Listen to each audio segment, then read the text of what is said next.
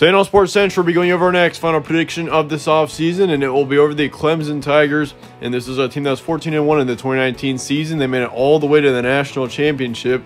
And of course, yeah, it's quite a season for Clemson. It looked like they were going to win the championship for quite a while. Of course, with having Trevor Lawrence, this team looked really good last season, but LSU was the only team in their way. But nonetheless, today we're going to be going over 2020, whether or not Clemson can make it back and win once again another national championship. We're also going to be going over your returning production along with a full preview and prediction on every game on Clemson's schedule heading into the 2020 season. With that, let's look at your season trends from 2019 for this team. They were undefeated throughout the entire season. They came into that national championship game 14-0. And of course, when you're in as easy of a conference as Clemson is in the ACC, I mean, that was kind of expected. But yeah, once again, their only loss was in their final game of the season in the national championship. Otherwise, they were 14-0.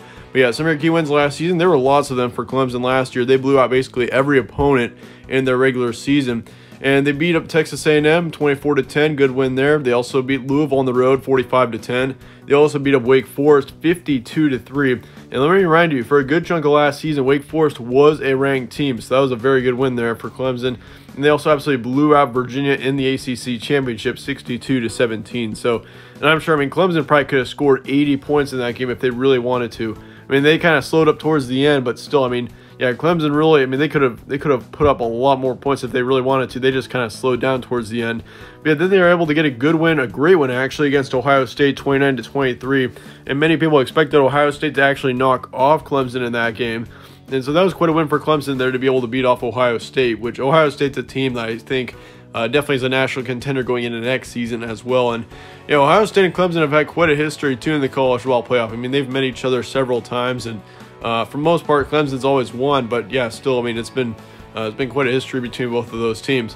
As far as the returning production goes, you return your star quarterback Trevor Lawrence, of course. I mean, he's expected to be the best quarterback in the nation next season right now, and of course, that's what he's. I mean, he was expected to be the best quarterback last season until Joe Burrow came out of nowhere and had an outstanding season.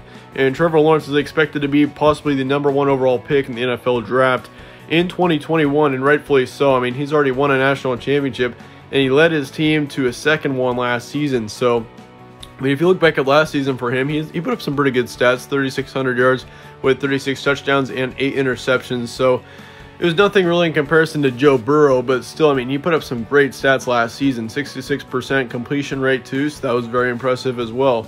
But nonetheless, yeah, for Trevor Lawrence, considering he's going to have more experience heading into 2020, that's going to help him a ton, and I think Trevor Lawrence next season could definitely live up to Joe Burrow and what he did last season for sure. They also returned their starting running back, Travis Etienne, which that's going to be a huge return for this team. I mean, he's a very underrated running back. No one really ever talks about him, which really surprises me. But he's going to be a big running back, definitely one of the best in the nation next year. As he had last season over 2,000 yards of rushing yards. Actually, he had 1,600 rushing yards, but 400 receiving yards. So he had 2,000 total offensive yards with 23 touchdowns with that. So, yeah, he was an outstanding running back last season. And I think many people, when they look at Clemson, they always talk about Trevor Lawrence, and rightfully so. But you can't forget about Travis Etienne as well. I mean, he's going to be a great running back next season for sure. You could expect 2,400 yards out of him, I think, next season. They also returned their second running back in Lynn J. Dixon. And, of course, last season he had 756 yards with 6 touchdowns, so he was able to put up some pretty good stats as well. And the big thing is about Trevor Lawrence in comparison to Joe Burrow is that Joe Burrow is not as much of a rushing quarterback. However, Trevor Lawrence definitely is. Trevor Lawrence is a big dual-threat quarterback. As last season, I mean, if you look at his rushing yards, he had 563 rushing yards with 9 additional touchdowns. So if you add that to his stats, he had over 4,000 total yards last season, 4,200 to be exact. So yeah, Trevor Lawrence, can't forget about him. But yeah, they do lose a top receiver in T. Higgins. That's definitely going to be the biggest loss for this team next season. T. Higgins went pretty early on in the NFL draft, so you can't forget about him. But he had 1,200 yards last season with 14 touchdowns. And then they also lose their second receiver from last season, Justin Ross. He had an injury, or it's something with his spine, I think, and that's going to cause him to miss the entire 2020 season. So, yeah, that's definitely a big concern for me. And, I mean, kind of looking, I mean, in my schedule preview for this team, they did have Justin Ross still playing. And so it was looking really good in the receiving core. I mean, you're returning your second and third receivers. However, now for Clemson, this does concern me a bit for Trevor Lawrence. I mean, you're losing 3 of your top 4 receivers with T. Higgins, Justin Ross, and also you can't forget about your 4th receiver in DeAndre Overton. So yeah, with that, I mean, you do return your 3rd receiver in Amari Rodgers. which that's going to be really good for this team. Of course, Amari Rodgers last season, he didn't have near as big of an impact in comparison to the other couple receivers, but he had 470 yards with 5 touchdowns last season. So it's good you're at least returning him. But once again, if you go back to Justin Ross, that's going to be a huge loss going into next season, and it's really tough that it had to happen that way for him, as he had 865 yards and 8 touchdowns last season. He was really on the rise, and I mean, he could have been bound for a great season, a huge breakout season in 2020 if he was able to be healthy. But it's just kind of is how it is.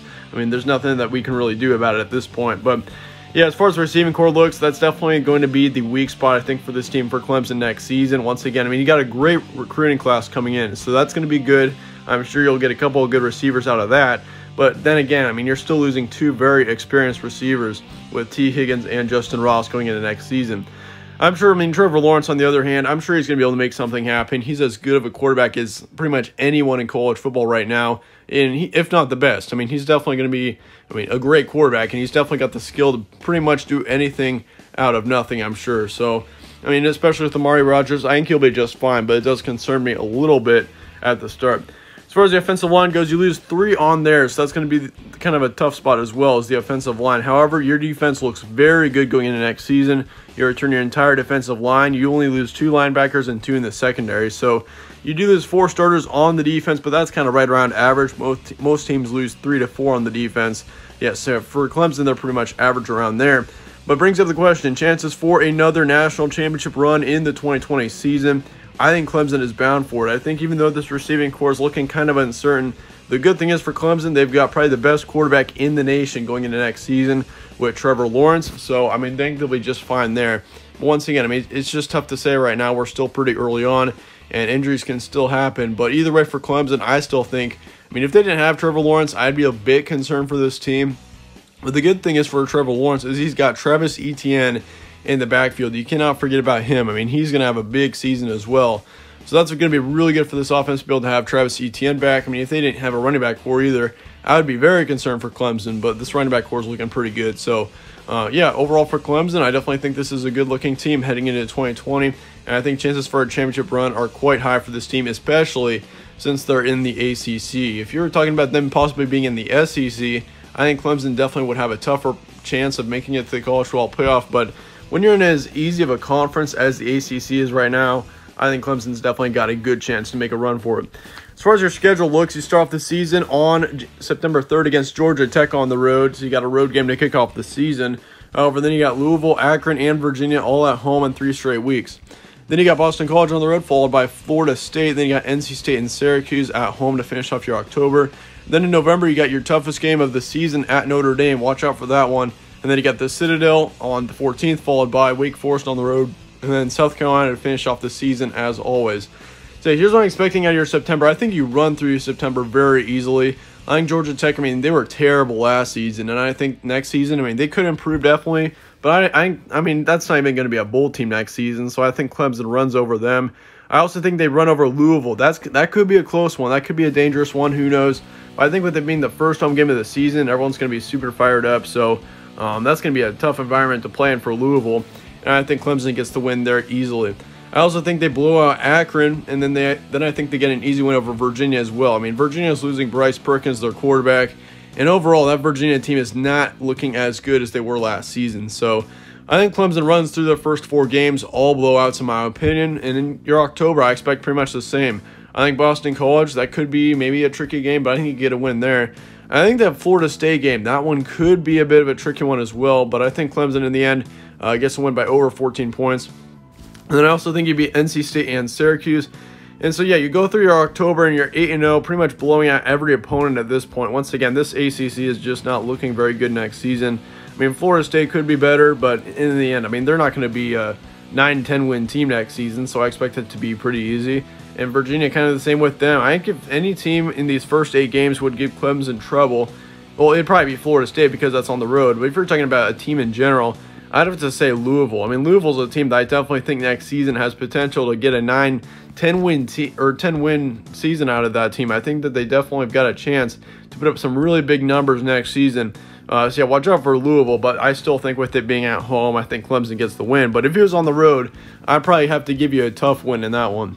As far as your November looks, though, it's that big Notre Dame game. You can't forget about that one. Notre Dame next season. I mean, they're losing a ton of talent. I think they've got the worst returning production in the nation going into next season. I mean, they're losing so much talent all around. But the good thing is they are returning Ian Book. If the Notre Dame team did not have Ian Book next season, I'd say Notre Dame would be a 6-win team. But the good thing is that they do have Ian Book, so I think that they definitely could be an 8-9-win team possibly next season. So I think that team is not going to be near as good as Clemson is. But I think that they definitely will give Clemson a fight, considering it's going to be in a tough location at home at Notre Dame. So I think that's going to be a close one, but I think Clemson gets the win in the end. However, I think you run through your last 3 games with the Citadel, Wake Forest, and South Carolina, and I think you finish off the season 12-0. So, I mean, most people are expecting a 12-0 season out of Clemson, and I'm kind of expecting the same. I mean, once again, if Clemson was in the SEC, I think this would be like a 10-2 type of team in the SEC. But as far as the ACC goes, yeah, this team definitely should blow right through their schedule. And who knows? I mean, there could be a game that could trip them up.